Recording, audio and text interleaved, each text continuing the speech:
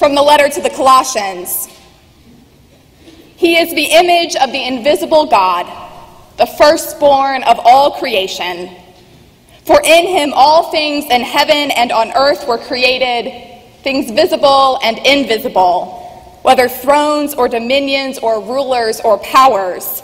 All things have been created through him and for him. He himself is before all things, and in him all things hold together. He is the head of the body, the church. He is the beginning, the firstborn from the dead, so that he might come to have first place in everything. For in him all the fullness of God was pleased to dwell, and through him God was pleased to reconcile to himself all things, whether on earth or in heaven, by making peace through the blood of his cross. And from the Gospel according to John, chapter 15. I am the true vine, and my Father is the vine grower. He removes every branch in me that bears no fruit.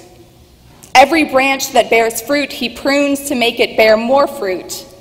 You have already been cleansed by the word that I have spoken to you. Abide in me, as I abide in you. Just as the branch cannot bear fruit by itself unless it abides in the vine, neither can you unless you abide in me. I am the vine, you are the branches. Those who abide in me and I in them bear much fruit, because apart from me you can do nothing. Whoever does not abide in me is thrown away like a branch and withers. Such branches are gathered, thrown into the fire, and burned. If you abide in me and my words abide in you, ask for whatever you wish, and it will be done for you. My Father is glorified by this, that you bear much fruit and become my disciples. And from chapter 17. Father, I desire that those also whom you have given me may be with me where I am, to see my glory, which you have given me because you loved me before the foundation of the world. Righteous Father, the world does not know you, but I know you, and these know that you have sent me. I made your name known to them, and I will make it known, so that the love with which you have loved me may be in them, and I in them. Friends, this is the word of the Lord. Thanks be to God.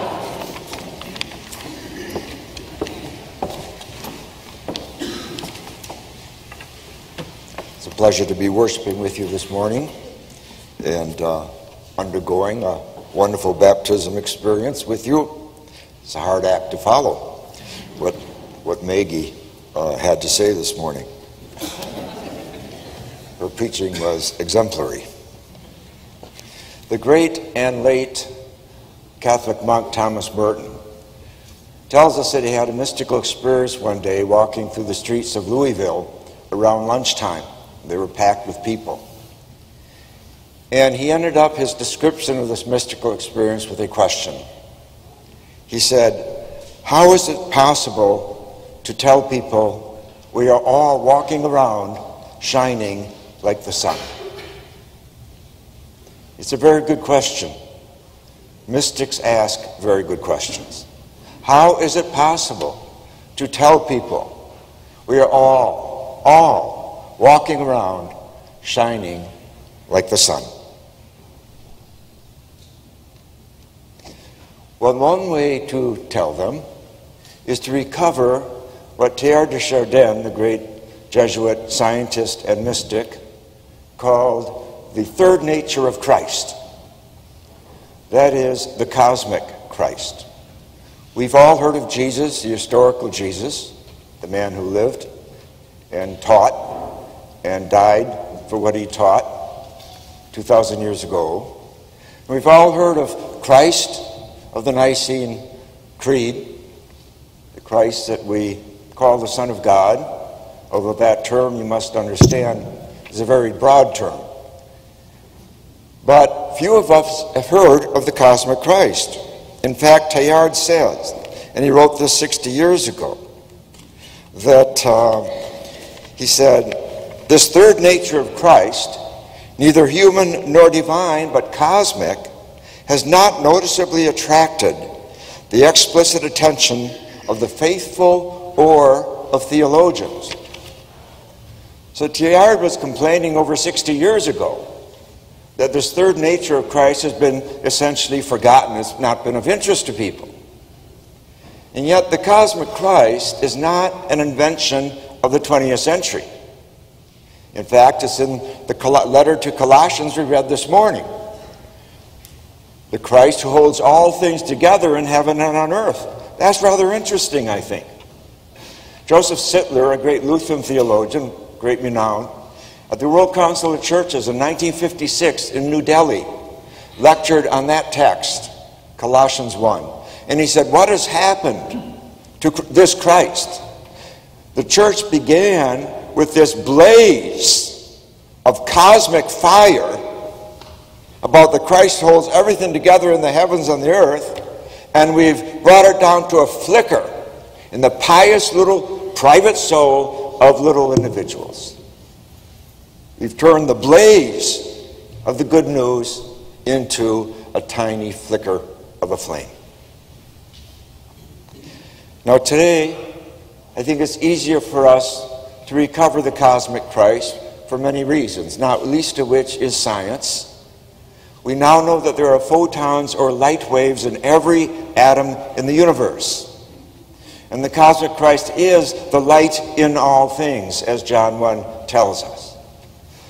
But when talking about the Christ, we're talking about the glory, the doxa. The Greek word in the New Testament is glory, is doxa for glory. It's the radiance, the burning light, the luminosity in every being in the universe. That's the cosmic Christ. Teilhard de Chardin said this. He said, because it is not exalted by a sufficiently passionate admiration of the universe, our religion is becoming enfeebled. Our religion is becoming enfeebled because we've so succumbed to an anthropocentric, to a narcissistic, to use Pope Francis's term, view of the world, namely that it's all for us humans, that we're missing the great news and the great message of the cosmic Christ. Says Teilhard, the cosmos is fundamentally and primarily living. Christ through the incarnation is internal to the world, rooted in the world, even in the very heart of the tiniest atom. Nothing seems to be more vital from the point of view of human energy than the appearance and eventually the systematic cultivation of this cosmic sense. So if we want to bring energy back to the situation of apathy and couch potatoitis and passivity that characterizes so much of our culture, Teilhard is proposing that this experience of the cosmic Christ is what can wake us all up. Now we need to understand that the cosmic Christ is an archetype in the West, but there's a parallel archetype, several of them, in the East. The Buddha nature that the Buddhists talk about is an identical idea, that every being is a Buddha nature deserving of respect and of reverence, and indeed is a revelation of the divine, which is the teaching of the cosmic Christ. In the West, just recently, last year, a scholar, Rabbi David Seidenberg, wrote an amazing book, a very important book, called Kabbalah and Ecology. And it's about the image of God. In the Jewish tradition, he asked one question, because he's trying to create a theology as a basis of ecology from his Jewish tradition. And the one question is this: are only humans images of God? Or is every creature an image of God according to the Jewish tradition? And he goes through all the Jewish history and teachings, and he concludes every creature is an image of God. And I wrote him and said, David, this is exactly the teaching of the cosmic Christ in the Christian tradition. In Hinduism, there is this teaching of the cosmic man, a primeval man, who existed before the beginning of the universe. Sounds like Colossians 1 to me, who was sacrificed but survived his own dismemberment. Sounds a little bit like the crucifixion to me. This cosmic man represented the order of the universe, in tension with the chaos of the universe. Sounds a little bit like the Logos that we hear about in John 1. And also in the Hindu tradition, a recent saint, Swami Vivekananda, said, "The moment I have realized God sitting in the temple of every human body, the moment I stand in reverence before every human being and see God in that person, that moment I am free from bondage, everything that binds vanishes, and I am free." So we're talking here about a universal archetype that all human hearts yearn for. And really, all the traditions of the world have tried to answer. Now, I wrote a book a number of years ago on the cosmic Christ called The Coming of the Cosmic Christ. And several years ago, a woman came up to me after I was giving a talk, and she said, "I want to tell you, I just loved your book on the cosmic Christ." She said, "It totally changed my understanding of Christianity, and it totally changed my life. I liked it so much, I read it twice. But," she said, "I have one question." I said, "What is that?" She said, "What's the cosmic Christ?" Every author should have that experience once in their life. Not twice, just once. But I've meditated on that for about 12 years, that encounter. And actually I realized, hey, I'll take it as a compliment. Why? Because the cosmic Christ is an experience. It's a mystical experience. And this you cannot put into a definition. There's no one definition for the cosmic Christ, because the left brain achieves definitions, but the right brain, the mystical brain, experiences. And so while I wrote a book that she read twice with 300 pages talking about the cosmic Christ, I realized that there are poets who have named the cosmic Christ in one page. And I'm speaking at this point of Mary Oliver, a New England poet of our time and mystic, in her marvelous poem called At the River Clarion. At the River Clarion, she writes, "I don't know who God is exactly." So right off the bat, she's talking theology, but unlike a lot of theologians, she's humble. She doesn't know who God is exactly. "But I'll tell you this." So she's going to tell us a story, kind of like Jesus taught. "I was sitting in the river named Clarion." Notice, in the river, not by the river, near the river, in the river, "on a water-splashed stone. And all afternoon I listened to the voices of the river talking. Whenever the river struck the stone, it had something to say. And the water itself, and even the mosses trailing under the water, and slowly, very slowly, it became clear to me what they were saying. Said the river, I am part of holiness. And I too, said the stone, and I too whispered the moss beneath the water." That, my friends, is the cosmic Christ talking. That's the Logos. That's the Word of God. Every creature is part of holiness. She goes on. "I've been to the river before a few times. Don't blame the river that nothing happened quickly. You don't hear such voices in an hour or a day. You don't hear them at all if selfhood has stuffed your ears. And it's difficult to hear anything anyway through all the traffic and ambition. If God exists, he isn't just churches and mathematics. He's the forest. He's the desert. He's the ice caps that are dying. He's the ghetto and the Museum of Fine Arts.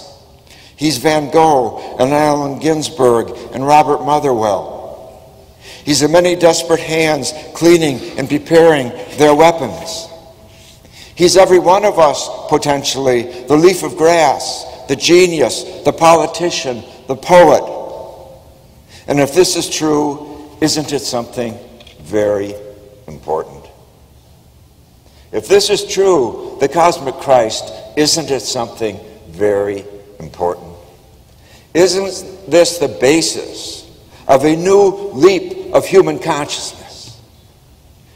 Isn't this a revolution, this new paradigm of seeing the cosmic Christ in oneself and in all beings? This will shift our actions and attitudes toward Mother Earth, toward her forests, toward the elephants, toward the polar bears, the whales, the rivers, the soil, all of which is disappearing right under our noses.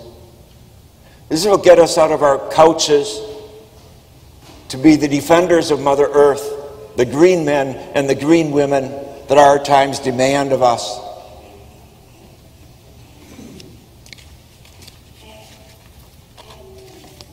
David Bohm, the physicist, shortly before he died, said, "I am a postmodern physicist who begins with a whole, W-H-O-L-E. The modern age was about parts. The postmodern age is about the whole.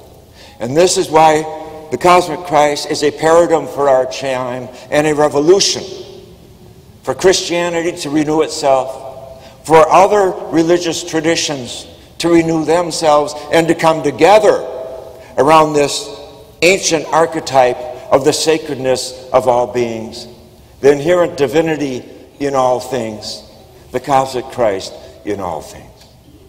In the gospel reading from John, we all know that Jesus did not go around saying, "I am the vine and you are the branches." This is the Christ talking.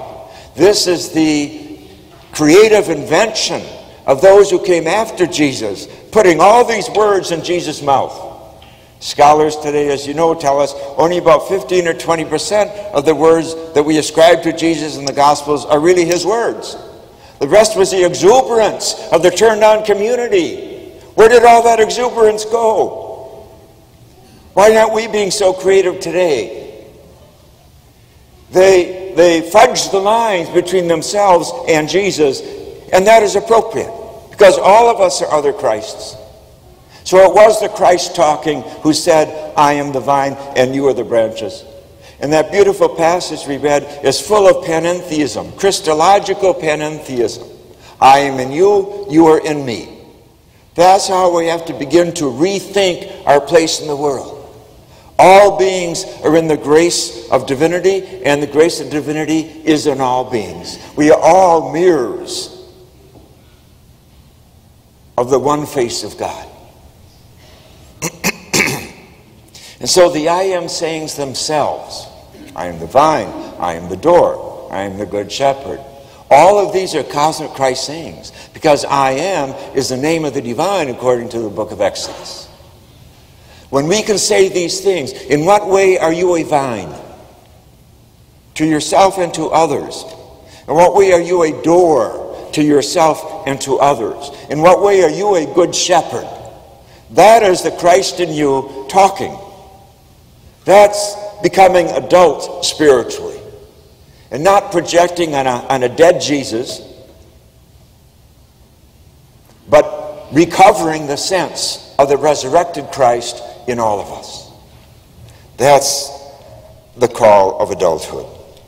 And in fact, it was Jesus himself in Matthew 25 who, from his own lips, from the lips of the historical Jesus, talked about the cosmic Christ, instructed us about the real meaning of the cosmic Christ when he said, "When you do it to the least, you do it to me. When you feed the hungry, you are feeding me. When you clothe the naked, you are clothing me. When you visit the prisoner, you are visiting me." He saw himself as more than Jesus. He was present in all other beings, especially those in need. And so are we. That's the meaning of compassion.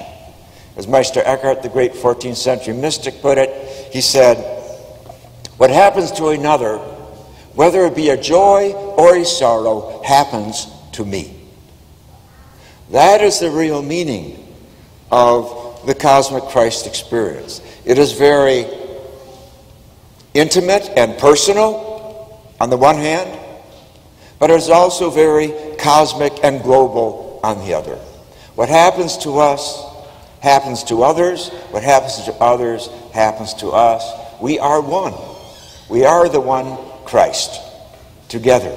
The Christ is not just the light in all beings, it is also the wounds in all beings. And that is the power of the archetypal event of the crucifixion, which, if you reread all the gospel stories, is set in all of them as a cosmic event, not a private, psychological, personal event of Jesus and me on the cross, but a cosmic event. We're told in one gospel that the veil of the temple was rent in two when Jesus died on the cross. But we now know that the front veil of the temple was in fact a painting of the universe. That was rent in two. In other words, the whole cosmos was split by the injustice of the assassination of this one man by the empire of his day that he dared to confront with the teaching of justice and compassion. So there is so much that spills out, that gets understood and reawakened and reignited when we begin to take in this deep and profound teaching, this ancient teaching, because Paul's epistles are earlier than the Gospels, and he's talking constantly, not just in Colossians, but in Philippians and in the school of Ephesians and other places about the cosmic Christ. Perhaps we were not ready until the 3rd century to make this shift and to really gather in, with the help of science, what is really implicit in this profound teaching, and with the help of the other world traditions, which we really were quite unfamiliar with until this time in history. What an amazing moment to be alive when the cosmic Christ is returning. Science supports it, and the needs are so profound. The needs call for all hands on deck. All hands on deck to confront the ecocide, the killing of Mother Earth and her beautiful children, the crucifixion. Yes, Mother Earth is a cosmic Christ. Therefore, we are crucifying the Christ all over again when we destroy rainforests and polar bears and elephants and water systems and the soil and the air and all the rest. So we have to get over the sentimentalism of being pious about Jesus on a cross 2,000 years ago and get on with the task. All hands on deck. The task of recovering a sense of the sacred, of recovering the experience of knowing that all beings are walking around shining like the sun. Amen.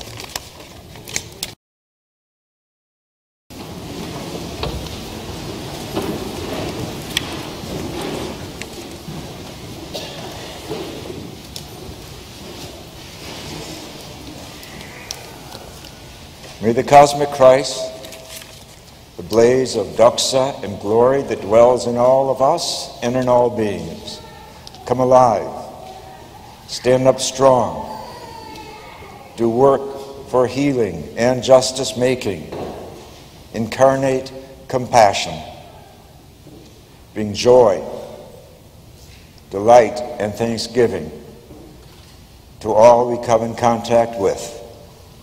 May this happen through the gift of Mother, Father, our Creator, of Jesus, our Liberator, and of Holy Spirit, who works still in creating and recreating the world, rendering all of it new again. Amen.